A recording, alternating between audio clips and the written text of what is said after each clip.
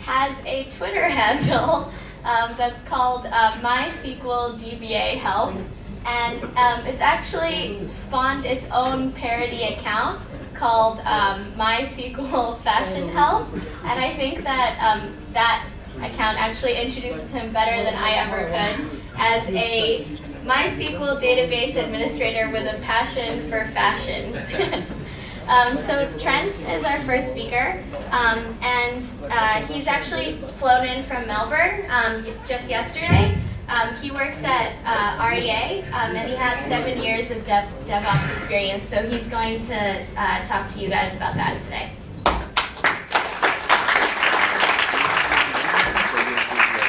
I might just have some notes here.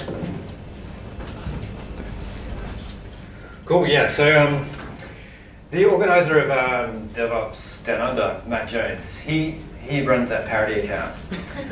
It's crazy. He's one of my great mates, and actually I'm a part of his wedding party, so he's going to regret that.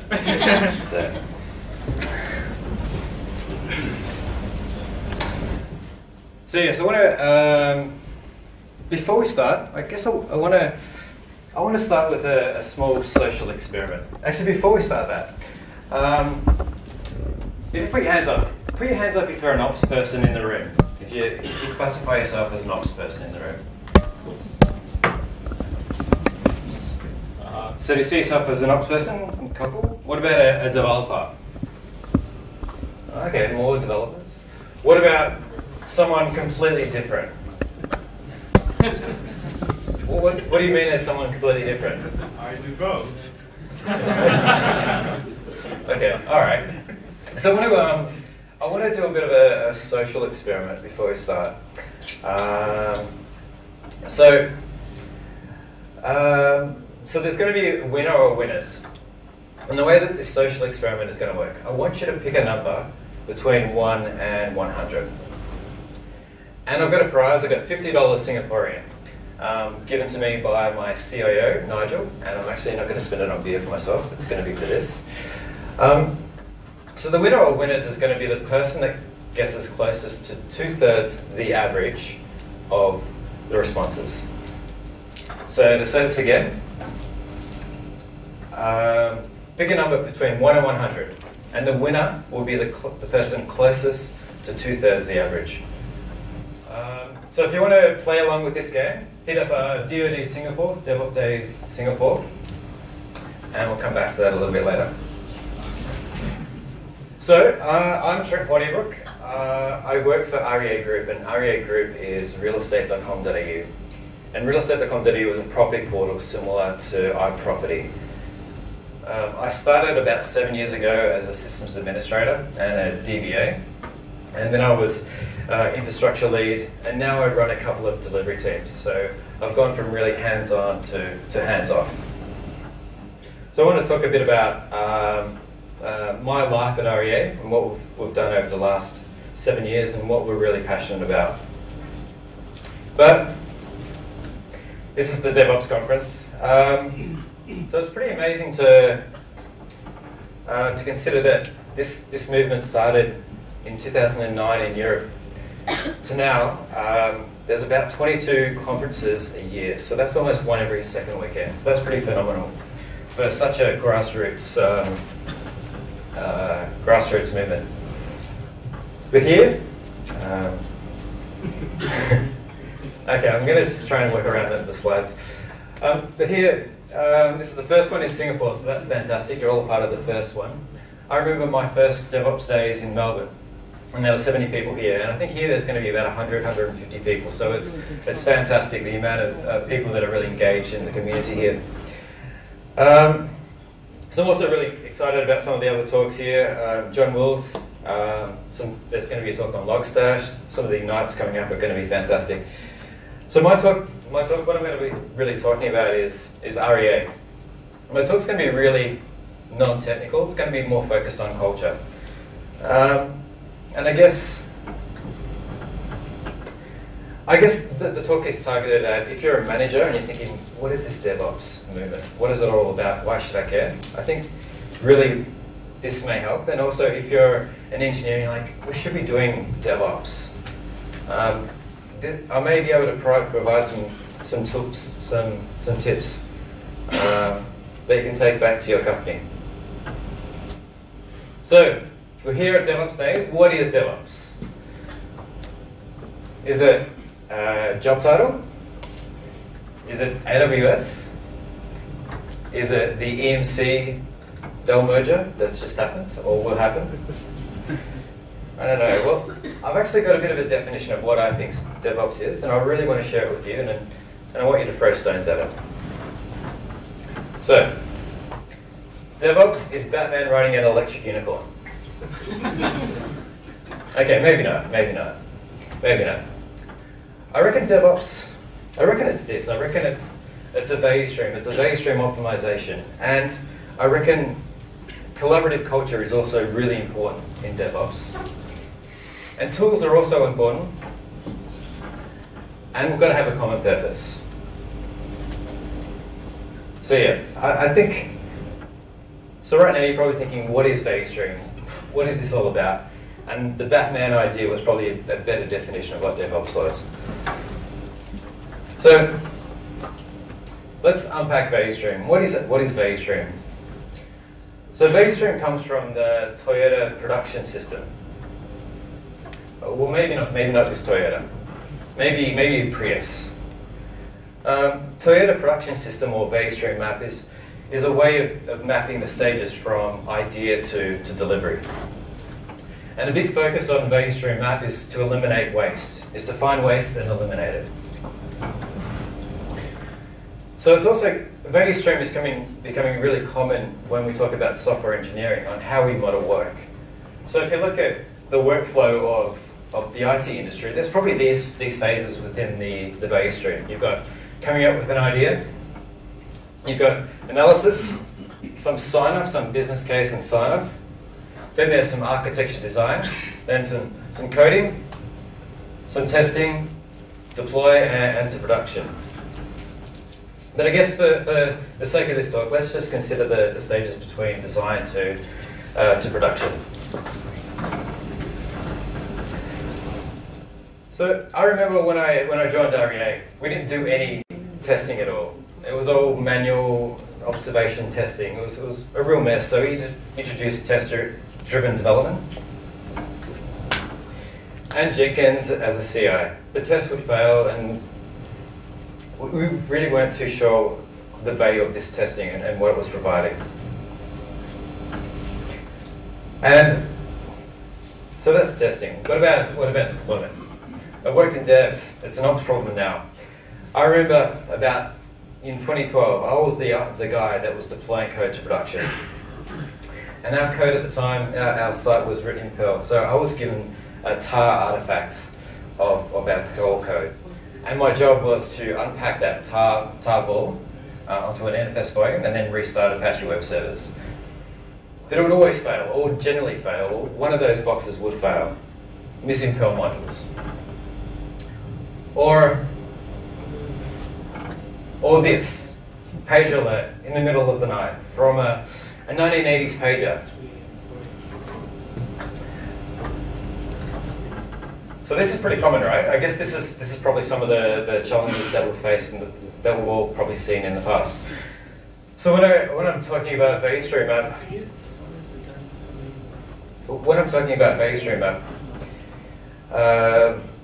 there's always a delay between writing code to testing that code and then shipping that into production.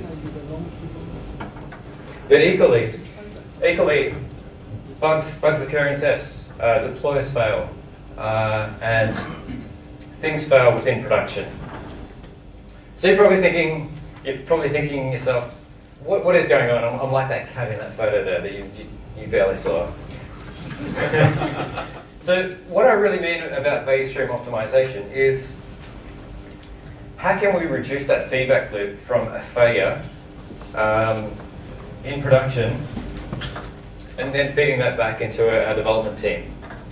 How can we optimize the delivery from writing code to it running in production and not having to wait a couple of days to deploy something into production? If you go back to that social experiment. Pick a number between 1 and 100, and the winner will be 2/3 the average. Now, I played this experiment, I did this social experiment about a month ago with a group of people, and the average was about 27. So, what did you answer? What do you think? Pick a number between 1 and 100. The average is going to be, the winner is going to be 2/3 the average. What would you pick? Probably 66. 66? That's not right. Okay. What about you? What do you think? The instinct would be 33, but if everybody does it right, it goes down. Okay, alright. What about yourself? 50. Okay. Alright, well, I don't know, for me, I think if the average is 50 and 2/3 the average is 33, I reckon 33 that probably makes a lot of sense. But I reckon we're pretty smart, so I don't reckon everyone's going to answer above 50. Why? Well, if everyone thinks, hang on, if the winner's going to be 2/3 the average, I'm always going to go less than 50, right? Does that make sense? But what if somebody screws up the value of these and just puts a lot of high answers?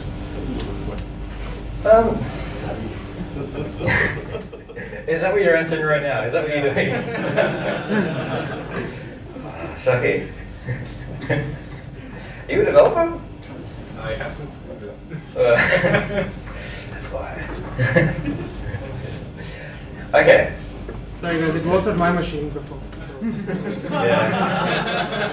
It works in development. Right, Ops problem now. How many ops are I don't know. Yeah, maybe we need a QA or something. This is like agile, right? Right now. Just in production. We test in production.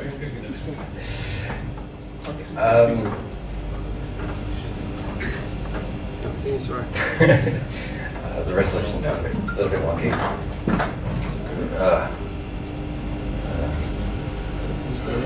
No, it's not right. Anyway, can we just start there? We'll probably do it like this. So anyway, I guess what I'm getting at when I'm talking about value stream optimization, we're really trying to optimize the stages between designing something to it going to production, and also the feedback loop. How can we minimize the amount of pain points that are occurring from an issue in production, an issue in deployment, and an issue in testing? So that's really what I'm talking about value stream optimization, just to be happy cats. So I guess for me and for REA, a collaborative culture really feeds into that value stream and that value stream optimization. So how do you make a culture of collaboration?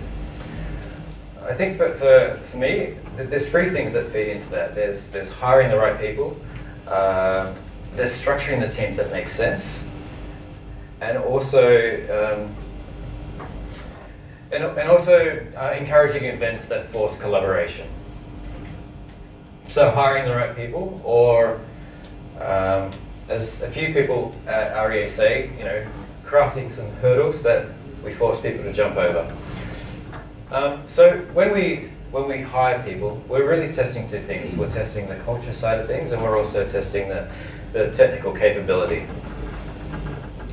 So thinking about technical and testing for technical, we're really testing how well you are at a stage. How well are you at coding stuff, or testing stuff, or incident management. Whereas when we're testing for culture, we're really testing how well you collaborate with other people, how well you collaborate between operators and developers and testers. So for instance, if you're a developer, would you be willing to take the pager? Or if you're an operations person, would you be willing to sit down with some developers and help architect a really scalable solution? So for us, we do a couple of pre-filtering stages, and we also then do some long-form interviews. And we engage a wide set of people within our interview process. So this is one of our pre-filtering tests for operations candidates. We ask them, deploy this Sinatra application. Write some configuration code to deploy this Sinatra application in a language of your choosing. So Chef, Bushka, Docker container, whatever. And then we review that output. The interesting bit about this for me is there's not so much whether you're able to do this, but some of the other factors that go into your thinking around how you do deployment. Like, do you consider security, for instance? And then we get you in for a coffee and we talk about the role, we talk about you, and we want to see if you're the fit for the role. And so assuming that you like us and we like you, we get you in for a long-form interview. And we do the long-form interview in 3 phases. We do a break fix, technical interview, and a cultural interview. So for our operations candidates, we give them a box that's broken, and we say, let's troubleshoot this with your pair to fix this problem. Or for a developer interview, we get you to refactor some code that you've already submitted to us. I actually love this phase because I love turning up the heat on the break fix scenario. It's quite fun. Then we get you to architect up a solution that you worked on in the past. And then we talk to you again about what you want to do, what you're passionate about, and whether you're a right fit. So this, all in all, this is our process for hiring people. I think that the thing that I love the most is that we do a break fix or a pairing interview, and it's actually not a technical interview, it's a cultural interview. For the break fix specifically, we're not really testing how well you can solve that problem, but how well you can communicate with your pair about what you're seeing, what you're trying. And all in all, we involve your entire team within the interview process, so that you get to interview us whilst we're interviewing you, and we get some shared ownership around hiring you. I think looking at the way people hire for tech staff in Melbourne, I think they're really focused on setting these really high technical hurdles that jump over.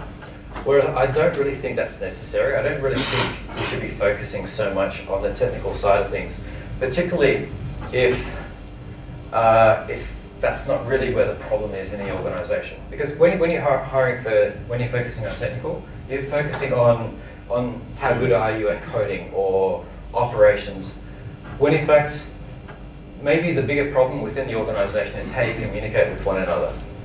Testing that culture, testing that collaboration. So maybe the best technical candidate is not the best candidate. So we talked about this. So,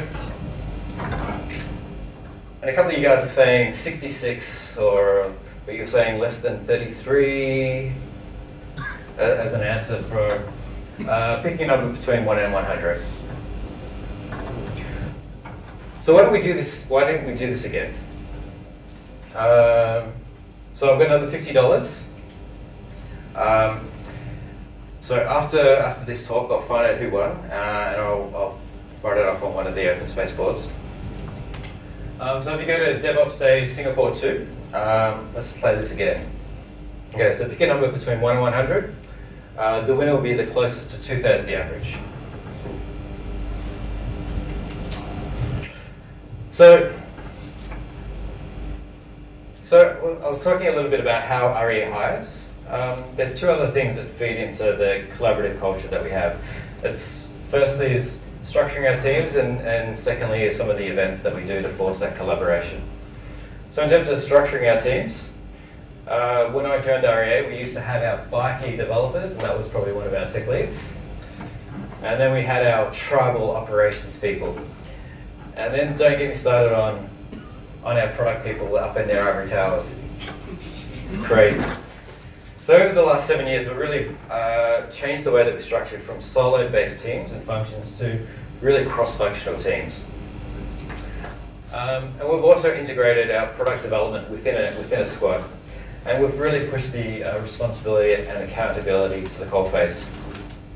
So we have pizza box-sized teams, which is about 8 people.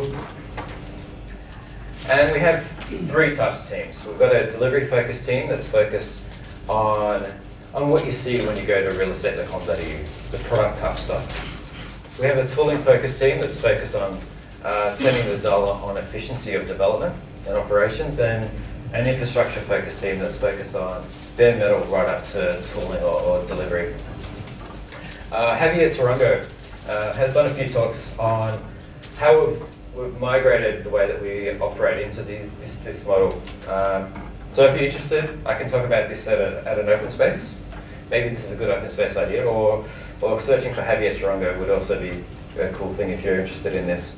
So this is really how our teams look right now.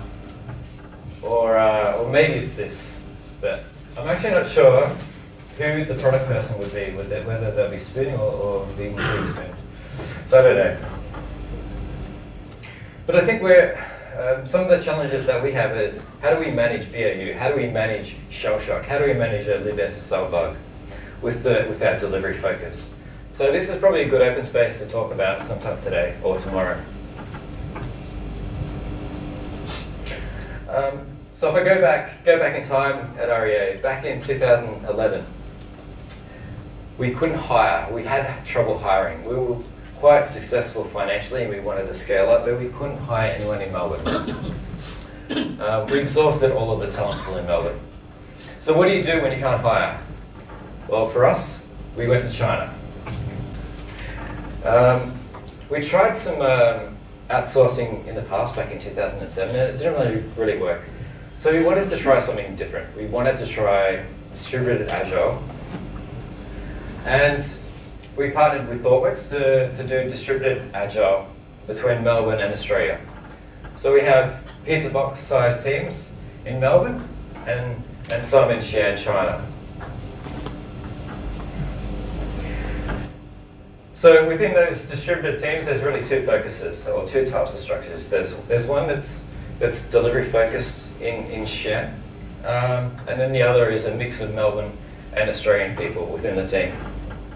So you have half the slices in Melbourne, half the slices in Xi'an, or most of the slices in Xi'an, China.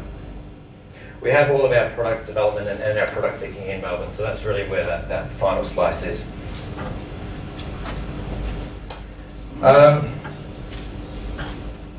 So over the last month, I was doing a little bit of research in collaborative culture, and I came across Hofstede. I don't know if you've heard of Hofstede, but Hofstede was famous in the 90s, and he worked for IBM, and he was famous for conducting surveys with all of the staff at IBM across the world. And he collected that data back, and then he saw some really strange relationships between countries, various different countries, and he's used that data to form, to try and articulate the differences between cultures within countries. So for instance here, comparing China and Australia where we do our delivery, there's a massive difference between power distance and individualism. So by power distance, for Australia, which is quite low, that really means we want to be able to talk to the CEO and say, hey, this is what I'm doing, what are you doing? Whereas in China, that has such a high power distance, they don't really want to talk to these executive people. They're really distant from those executive people. The other thing that I found really interesting about this was the individualism. So individualism for Australia is quite high, meaning that we want to be a part of something. And we want to be part of a great company. Whereas China, they don't really care about the company per se, but they really care about their family. They really care about their close-knit set of relationships. So these two things were really interesting for me. And so I run one of the Xi'an-based delivery teams, and I was thinking about how I've been really happy with how I run my team, and my team is really successful. And I think overlaying Hofstede, I think what I really wanted when I started that team was to create a really family feel. I wanted to have really common, strong connections with the people of my team within Xi'an. And so the way that I do that is two things. Firstly, I do a word exchange with my team, and I do a show and tell. So every day we do a word exchange. So I think this occurred about 2 days ago. We were teaching them what oxymoron was, and I can't remember what this is. I'm actually really bad at Mandarin. The second thing that we do is a show and tell, where we spend about an hour every fortnight, and we just talk about stuff that's not work related, or we do something practical that's not work related. So here right now we're baking a cake, and we're baking a cake over Skype. So that was pretty cool. So Mung in the middle, she talked about colours because she loves colours. Lou on the right, she's obsessed with Kobe Bryant, and she talked about NBA. Jesse on the left here, he's obsessed with Ingress. I don't know why, I don't like the game. Sorry for Ingress people.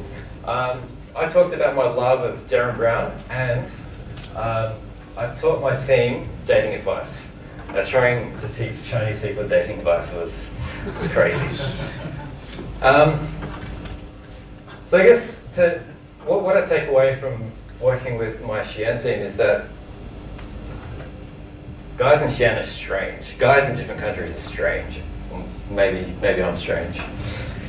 But maybe if you do work with people from a different country, or you have outsourcing, or you do distributed agile like REA, maybe using Hofstede as a starting point to understand the different cultures, to see how you can motivate your people within your team within different countries. So I guess lastly, the things that we really do to force collaboration are things like hack days, where we task you to come up with a product idea, spend 2 days hacking it up, and then we showcase it via a science fair. This is a great tool to collaborate with people within your organisation that you may not know, and so you build relationships within your organisation. That's really successful for us. Another thing that we do is guilds and SIGs, which are self-managed organisations focused around the craftsmanship. So, given that we have pizza box-sized teams that are really cross-functional, we wanted a way to turn the dial on that craftsmanship. If you love Ruby, how do you get mentoring about what's ways to write really awesome Ruby code? Or as a practical example, last week the Cloud Guild talked about the cool stuff that came out of reInvent. So again, what is DevOps? I reckon common tools are part of this. Tools are a big part of DevOps, and I think it's more around we use these tools to collaborate with one another, to talk the same to talk the same language. So these are the tools that we use: Docker, AWS, Puppet, Chef, Ansible, tools. We've got all the tools. We've got like everything. A great thing about REA is that we really focus on the autonomy as opposed to standardization. So what that means for us is that we have so much duplication. I was talking to one of the thought workers here earlier, and he was reminding me that we use, I can't remember the Ansible? No. Anyway, so we have all the tools. So maybe that's a great open space idea. How do you manage standardization versus autonomy? How do you, if there's a new tool like Docker, how do you migrate your existing infrastructure onto Docker? Maybe that's a good lightning talk. Sorry, maybe that's a good open space to talk about. So, DevOps. I think lastly, purpose is key. Common purpose is key. And when I think of purpose, I'm reminded of Andrew Clay-Schafer's talk at DevOps Down Under a couple of years back. Little idea. And he talked about the free stonecutters. So with the free stonecutters, a person on the street, he sees 3 stonecutters, and he goes up to the first stonecutter, and he says, "What do you do?" And that person responds, I cut stone. He goes up to the second person. "What do you do?" I cut stone. Let me show you how I do it. Then he goes up to the third person. What do you do? And the third person pauses. And he says, I build cathedrals. So purpose is a fantastic motivator to rally your people around something. For me, in my area at REA, I work for the mobile apps and personalization tribe. And our purpose is to build the best property app. And I want to be a part of that. I want to build the best property app. So that's, for me, that's a massive motivator. So, I guess lastly, going back to the test. Do you think, so what did you answer the first time? 53 the first time. What about the second time? 29. Okay. What about yourself? I picked. 20? And second time? No, I didn't pick the first time. Okay. What about you? I didn't vote, but I would have picked, I think, something like 30 the first time and then lower the second time, maybe something like 2 or 3. Okay. Why would you pick lower?